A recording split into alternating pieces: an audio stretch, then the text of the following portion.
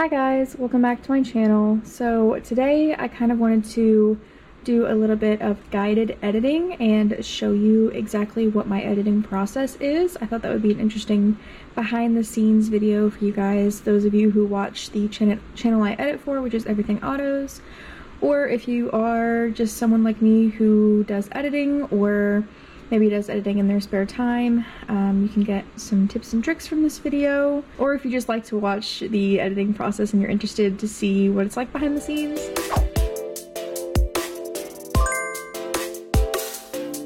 So for today's video, I opened up a brand new SD card, so I have not watched any of the footage on this SD card. So what I do to upload the footage is I just hit import. I import the entire media folder, meaning every clip that's on the SD card. I put them all in here every single time so that I know that I'm using all the clips from it and that I know which ones I've used from the SD card and which ones I haven't yet for my reference. So for today, I am using a 128 gigabyte SD card. It is not nearly as full as they usually are. This has just got a couple of clips on it, so it might be easier for editing purposes, for viewing purposes of this video, to kind of have just a small number of clips to show you guys, so it's not as confusing. So what I'm going to do is I'm going to just start editing this, and I'll just have you guys follow along with me and show you exactly what the editing process is like for me. This looks like, to me, a Gatlinburg PD call. It looks like a wreck on the spur to me. Sometimes they will tell me ahead of time what's on the SD cards, sometimes they won't, and this is just one of those cases where I just open it up to be surprised. I had no idea what was on this SD card, and to be completely honest, this SD card is pretty old. So I actually found this SD card buried underneath some of my other editing things.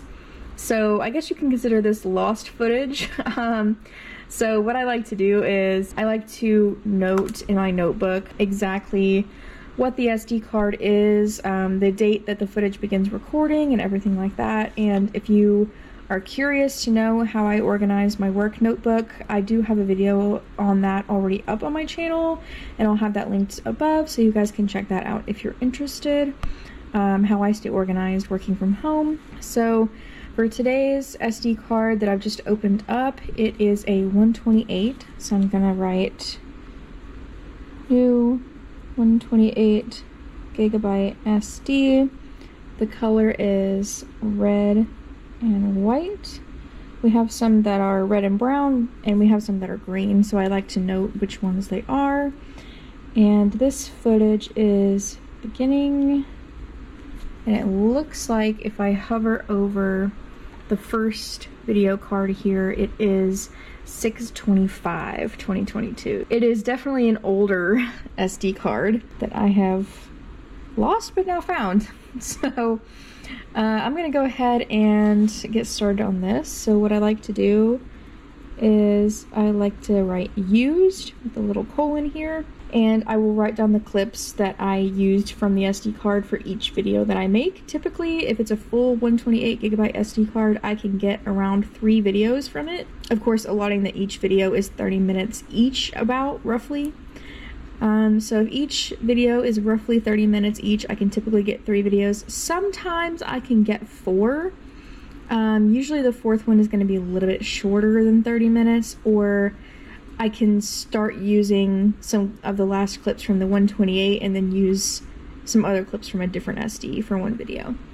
So that's typically what my normal work consists of. So this one being a little bit smaller, it's probably not going to be that long of a video, but I do have another shorter video that I can tack this on to the end of, and we'll get that out for you guys. So this video won't go out until the clips from this video go out on the other channel. So make sure you guys watch the full edited version of this video on Everything Autos channel, and then you guys can come back and see how I edited this. So what I'm going to do is I'm just going to set up the camera, and I'm just going to start editing, and as I make changes I will let you guys know what changes I've made and why I've made those changes in the editing process, so I can show you guys what it looks like and then what the final product is. Okay, so what I'm going to do first is I'm just going to go ahead and organize these clips in Filmora in the little editing tab down here. So if you guys haven't watched my previous video on how I stay organized editing, I do go over what the numbers in the clips mean and how I know which clips are sequential and what order to place them in. But I'll go ahead and go over that again once more really quick. So this first one on the SD card is obviously the one that was recorded first after the SD card was cleared. So this is 11716. So in order to find the next one in this sequential order, you're looking for ascending first numbers, and then the rest numbers will be the same. So this one down here is 21716, so that means it's the same, it's a continuation of this clip right here. So I'm just gonna scoot this over all the way to the end of the first clip, and then I'm gonna drag the second clip down here right after. There's no 31716, which tells me that the camera was turned off after this clip was finished recording.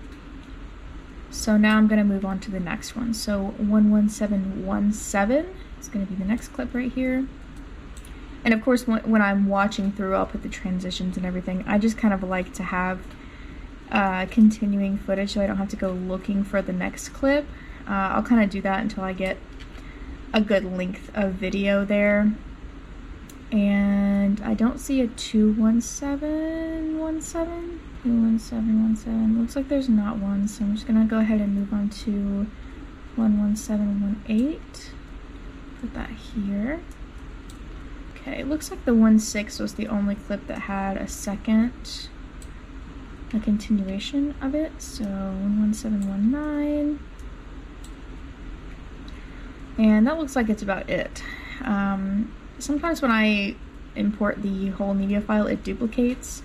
So it'll go, looks like there's only 4 clips on this SD card, so 1, 2, 3, 4. And then it kind of duplicates again. Well, 5, 1, 2, 3, 4, 5, and then it goes 1, 2, 3, 4, 5 again. So that looks like that's everything on this SD card, and it is about 13.5 minutes long. So that's pretty good runtime to tack onto the end of the other video that I have from the leftover clips from the last SD card I edited. So now I'm just going to begin watching through, and I'm also going to write down the numbers of the clips that I used in my notebook here in sequential order so that I know which ones I've used and which ones I haven't, and if we needed to pull this SD card once more, I would know what clips were used for each video and the project name that I have in Filmora. So I'm just gonna go ahead and jot that down really quick. So that's 5 clips. And as you guys can see, I've already increased the volume. It's kind of just a reflex at this point. So I had a couple of comments on the sound on some of the videos. So I already addressed this once, but I do kind of want to address it here again. So as you guys could see, when I was dropping the clips, they would start at about this volume right here. That's just the volume that they're at when I import them into Filmora. But then every time that I drop a clip in, I always increase it to the full volume.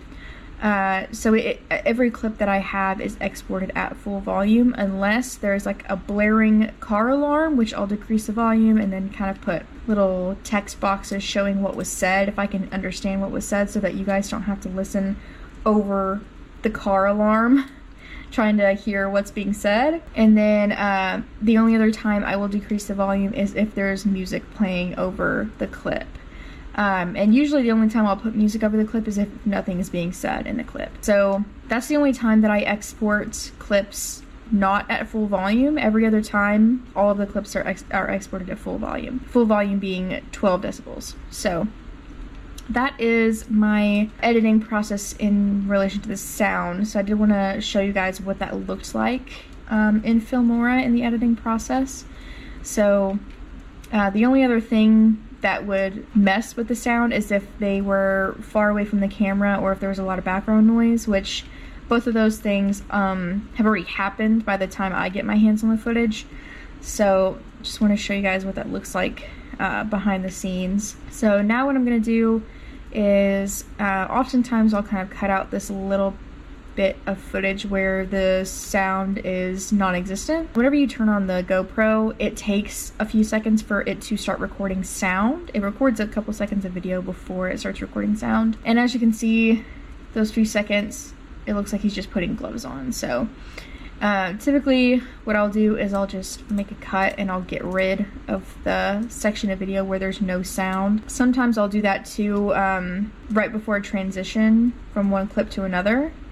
So it'll do it every single time you record a new clip. So for example, whenever I go from this clip to the next clip, sometimes there'll be a little gap. So sometimes I'll just chop that right out of there and then put the transition overlay on there so that the sound is continuous. Unless there's something really interesting going on in those first couple of frames, then it usually gets cut. So there's our first cut right there. Okay, and as you can see, he's wearing a vest. So you can kind of see what's happening here. And then when he brings his arms together here, the vest is covering the screen. So what I'm gonna do is I'm going to find the last frame where you could actually see something, probably right about there, make a cut, and I'm just gonna get rid of this right here where you can't really see what's happening and it's a little bit annoying there. So he's putting the chain on the tire so he can drag the car onto the flatbed. But the vest is covering the action there. Still covering.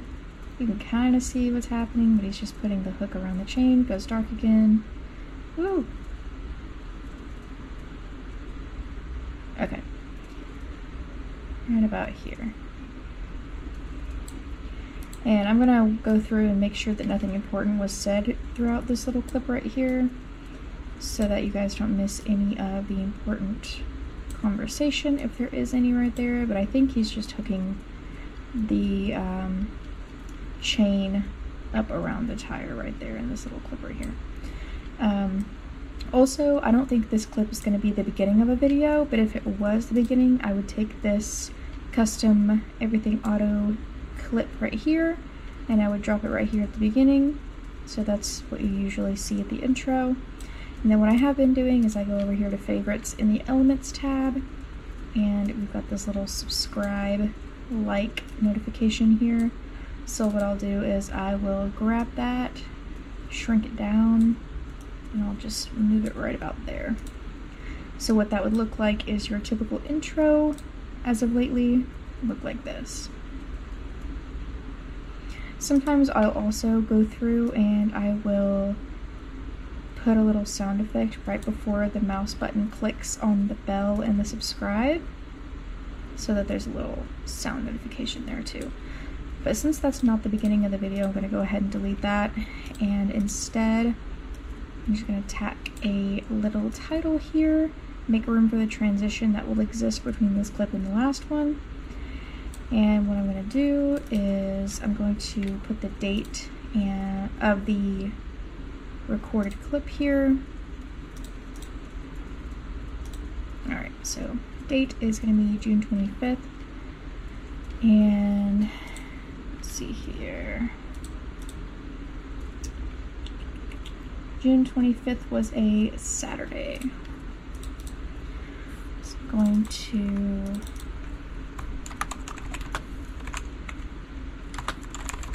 date this clip right here, and this is really old, guys, I apologize. Things kind of got lost in translation there a little bit when I went on my honeymoon. And this was under some stuff before I left on my honeymoon, so I'm just going to put that right there. And I think they're on the spur.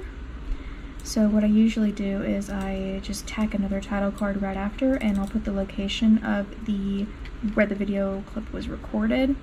I'm gonna go back and watch one more time just to be sure, but I'm pretty sure this is 321 that connects Pigeon Forge to Gatlinburg. So that's what I've done so far. Okay, also what I like to do is I like to put the card, the location card where the footage was recorded, right as he says where they are. So I kind of just mark right where he's about to say where the location is, and I put the title card there. So I just flip-flopped the date in the title card. So I put the date after the location because right here he mentions the location. So right there. Okay, so I've just watched this section of clip right here where his vest is covering the camera and you can't really tell what's going on. And there's nothing important being said, just a bunch of cars going by on the highway. So I'm going to go ahead and delete that. And now this looks like this.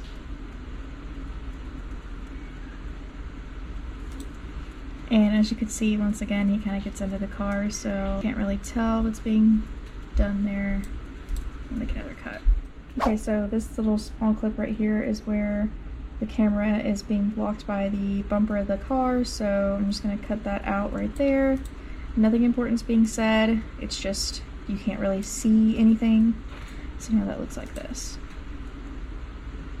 So smooth transition into where you can actually see what's going on in the frame. Okay, I made another cut here because, once again, vest is covering, nothing important is being said, he's wrestling around for tools, and it's just black for a good portion of that clip right there. And I cut right here right before something is being said, so they're talking right here, so even though the vest is kind of covering, I'm just going to leave it in so you can hear what's being said. So, now it's going to look like this.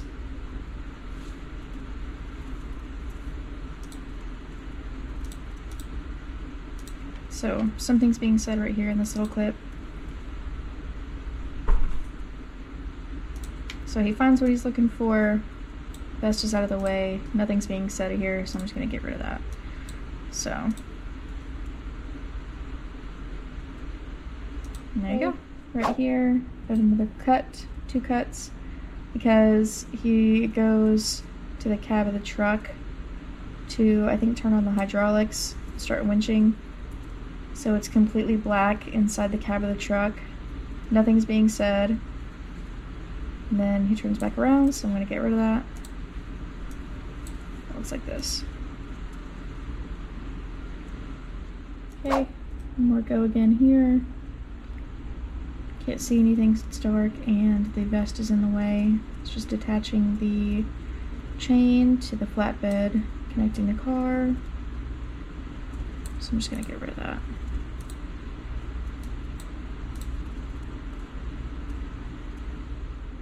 Okay, this clip right here, where the vest is covering the camera, let me get rid of that. So that looks like this. And then this clip right here, he's just moving the roll back forward, just in the cab, dark, nothing being said. Moving it so that they can sweep up the glass and so the other tow company can get, I think there's another car involved, so there's another tow company that's gonna need a share of the road. So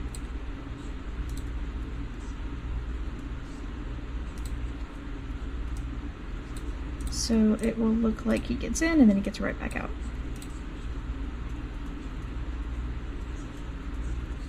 And the car is moved.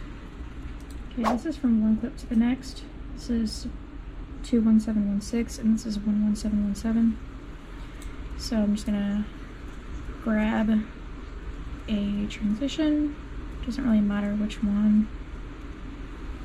I guess I'll try this one maybe. See how it looks. Sure. Alright, cut right here because there is silence in between what's being said and they're just in the car. So I'm going to make the sentences closer together so there's talking consistently. And then I'm just going to cut the last little bit of this clip where they're turning the camera off and then transition to this next one. Alright, I cut the last little bit of that clip off where they're cutting the camera off. Put a little transition in between. And so it looks like, okay, I'm going to make another cut right here because he's reaching into the cab to get a flashlight. It's not really necessary and it's really bright right there, so I'm just going to cut that. It's going to look like this. Alright, cutting off the last little bit of this clip here where he turns the camera off and it's a little bit shaky. And I'll try a new transition here between these two. I've already watched the beginning of this clip, so nothing needs to be trimmed there. And that's what it looks like. Alright, I'm gonna cut off the last little bit of this clip here where he turns the camera off. No talking, nothing like that. And at the beginning, I think this clip was about 13.5 minutes long, all these together. After the trimming, it's about 11 minutes and 17 seconds. So that's what it works out time-wise. That's the length of the clip.